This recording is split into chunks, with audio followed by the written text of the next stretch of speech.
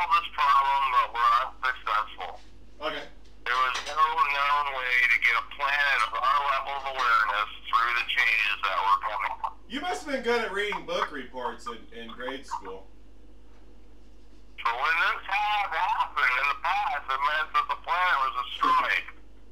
The Syrians kept on looking, however, and eventually they discovered that someone in a faraway galaxy had conceived of an idea that might work. Are you serious? But had never tried. Todd, are you serious? And we were not going to make it. Consciousness can and does make a quantum leaps all the time.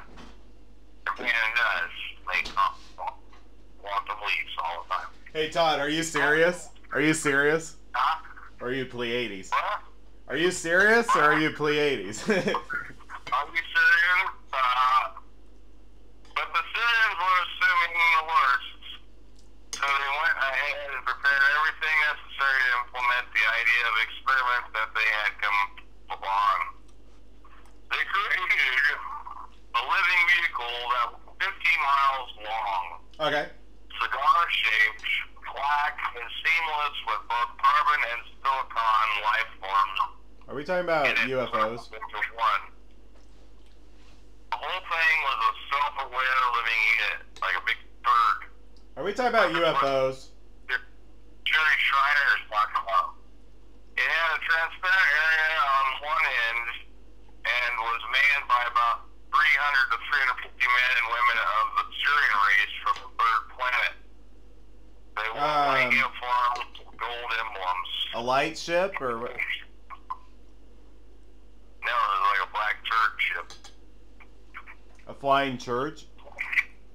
Black bird. Oh.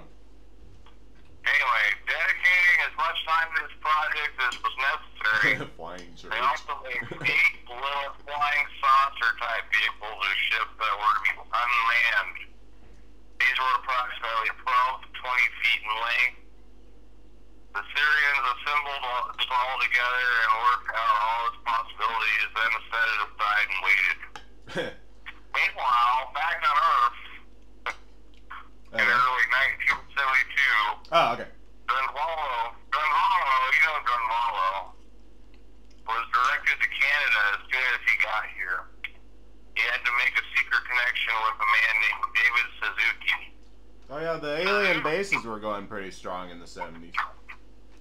Suzuki is a very highly disciplined person who works on many different levels. Yeah. He studies physics not by looking through a microscope, but by looking through a telescope. Ah. In the principle as above, so below. If you're looking at really big things, you can see all functions more clearly. He watched the movements of asteroids and applied that to his understanding of genetics. Suzuki was also interested in the activity of our sun and had a team of people watching it all the time. Watching the He sun. knew that one day in 1950, researchers had witnessed a phenomenon that was an unknown in human experience. Uh-oh. A spiraling light came off the sun and went rapidly right past the Earth. Oh my god. They had no idea what this was, but it was an indication of something unusual occurring. In the 50s, As huh? the Earth rotates on its axis, the axis itself wobbles, creating several cycles.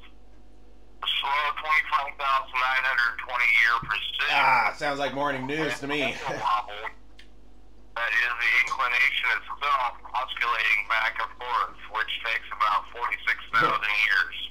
8:43 p.m. Time to get the day started. There are also other wobbles. One in particular takes 14 years. According to Suzuki, we were on the furthermost point of this wobble in 1950.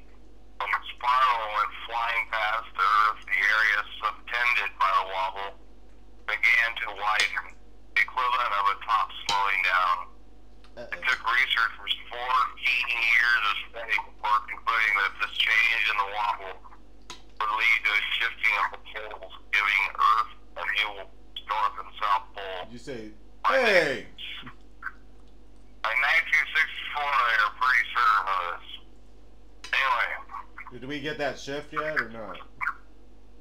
Suzuki team studied the data for 4 more years before they acted. Okay. In 1968, they were convinced the pole shift was imminent. Suzuki published a paper that was first distributed only to the Canadian government, then the United States, most other governments, saying that we were going to have a new North and South Pole. Oh, okay. He said the spiral of light was coming off the sun like clockwork every 3 years, only it was increasing in intensity each time. From all Got a little bit serious.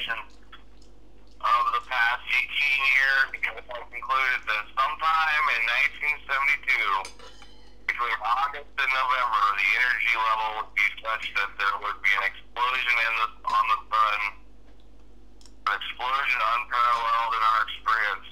Oh, no. There would be another explosion in 1984, and very soon after that, we would lose our present North and South poles. Hey. Wait, dude, it's already gone by.